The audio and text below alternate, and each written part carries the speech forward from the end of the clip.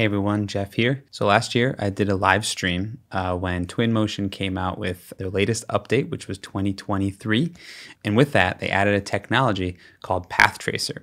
I was super excited about it because it actually brought ray tracing into the Twinmotion environment. Well, recently, Twinmotion released a preview of what's to come in Twinmotion 2023.2. We finally get a technology that existed in Unreal Engine, and it's called Lumen. For those of you that don't know what Lumen is, it is a global illumination and reflection engine that exists within a real-time environment.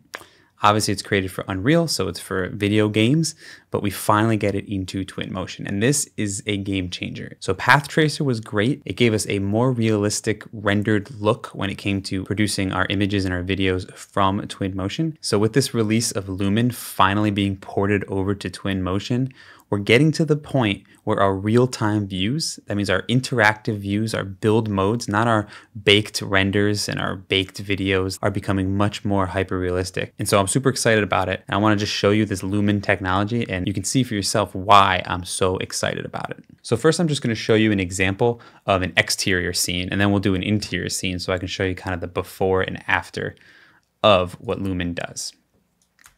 So this right here, this is our default 3D view of a scene, right? Which it doesn't look bad, right? I mean, this is totally passable for a rendered scene. But if you start looking closely, you can see it's kind of a little gamey looking, right? It's lacking some definition. It's lacking some shadows, some ambient shadows. It's lacking some reflections, right? If you start looking at the glass, it's not really reflecting much at all. As far as the sort of environment, and it just doesn't really have much depth to it.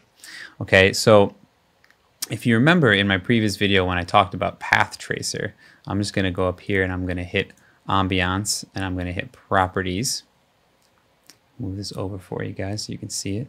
Okay, so Path Tracer was introduced in 2023, and this was awesome because it actually added rendering to Twinmotion. So instead of seeing what you have in the screen here, if I hit Path Tracer, what you'll see is it actually is going to start rendering it out, right? And it looks good, right? But the problem is it needs to render as it's moving along. So as a real-time view, you know, you can see here, I'll go, and it'll refresh, right? And it looks good. And don't get me wrong, this is an excellent way to produce images and videos, but there's some lacking interactivity with it, right? Notice how the birds stop, the people stop moving, the animation stop. This is really baking and rendering your scene, and obviously as I'm moving around, it's a little distracting. So if you were presenting to a client or something, and you presented a live model as opposed to a rendering, then obviously Path Tracer isn't going to work. So then we were kind of stuck with real time, which for most, you know, in most cases, this does look really good, right? This scene obviously has a lot of detail and great materials, but until I turn Lumen on, you're going to think that this is great, right? But what I'm going to do is I'm going to turn Lumen on, and you'll notice immediately what happened. A couple things, right? First thing you notice is the reflections. All right, so I'm going to turn it on, off and on again, right? So here's Lumen off, and here's Lumen on. So look at those windows right in the middle here. And you notice how it's actually real world reflections now, not sort of this sky reflection or this global reflection, right?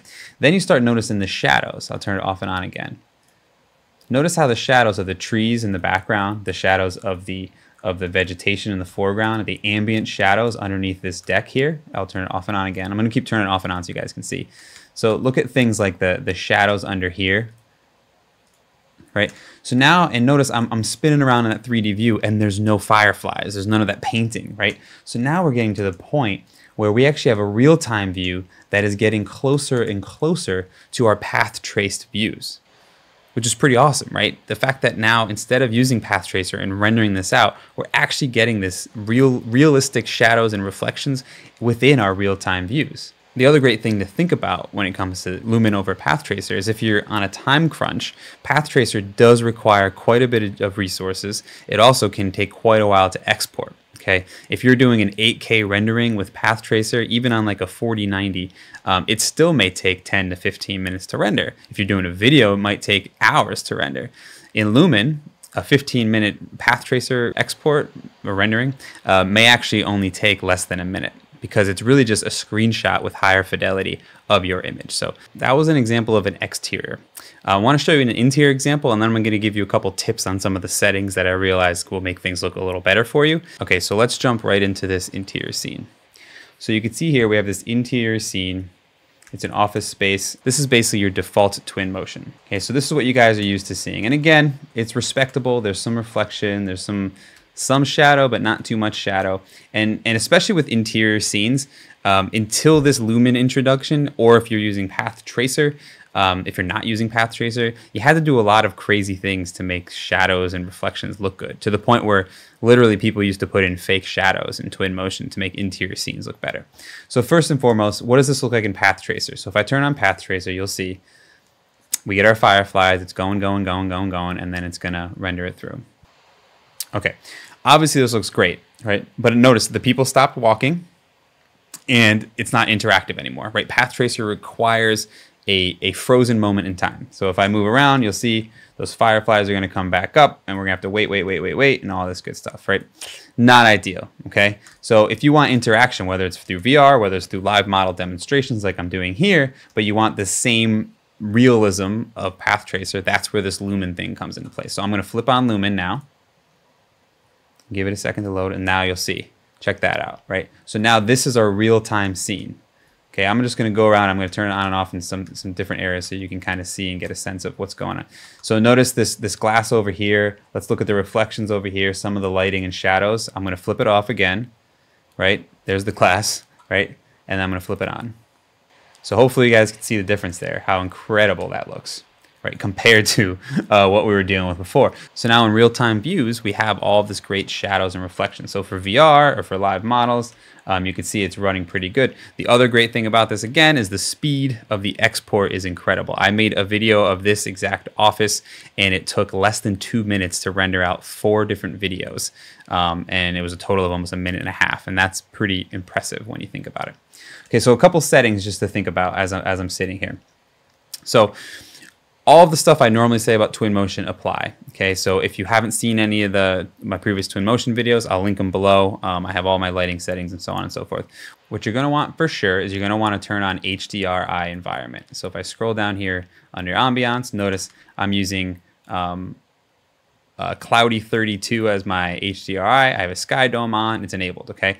Anything in Twinmotion, whether you're using Lumen, whether you're using the standard or you're using Path Tracer, you need to use HDRI environments. I promise you it's gonna change everything for you. And notice all these settings are on, HDR lighting, all of that good stuff, okay? Everything else is pretty much baked. The one thing that I want to show you guys, which makes a huge difference, is under exposure. You notice auto exposure is on, which I suggest using for sure. In most scenes, you're almost always gonna want to do it. But you need to turn on local exposure. By default, it's off, okay? And so you'll notice, if I go in here, it's got a little bit of a different feel. It's darker, the lighting's not as nice, right? But if I turn on auto exposure, what it lets me do is it lets me play with the highlights and the shadow reduction and improvements, see? So for some reason, this got hidden and it got turned off by default. And so one thing that I really want to show you guys, especially when it comes to Lumen, but definitely with Path Tracer too, is to make sure you look at your local exposure. So that's, again, that's under environment, under ambiance and exposure. You want to expand local exposure, turn that on, and then you can play with those really, really dark darks that for some reason are always plaguing the global illumination when it comes to Twinmotion. Okay, everything else is pretty much baked in exactly how I would set it up before. You are dealing with shadow and shadow bias. For anyone who's dealt with Twinmotion, you want to make sure that your shadow, the distance of your shadow, is at least as long as the furthest item in your scene. So if I have trees that are in my background that are 1,200 feet away, then that's what it's going to want to be. And then the bias, you want it to be as low as possible without it looking kind of funny. And so that's kind of, you can play with that. Notice I have everything cranked up as far as detail, as far as quality, and so on and so forth. Didn't really change anything there. And then under effects, I have my typical settings, which is usually a higher contrast, lower saturation, and then I do have a line light filter, and that is kind of more of a subjective thing than than anything else. And so what you'll notice again is how dramatic that difference is. And actually, let's do one more on and off with some sunlight so you guys can see. So if I go to render, I'm going to flip between standard. So now you can see again, notice on the corner here, notice some of these reflections, notice some of the sunlight coming through. If I flip on Lumen, what a difference that makes. Pretty cool, right? I needed to make a video of this because I was super excited when I saw that it was finally released. We've been waiting for it. Lumen's been in Unreal for quite some time. We finally get it in Twinmotion. So definitely head on over to the link below and install your free trial of Twinmotion. I promise you this is going to be a lot of fun. You're going to have a great time with it. Make sure you comment below. Let me know what you think of this, and subscribe to the channel here, and I'll see you guys soon.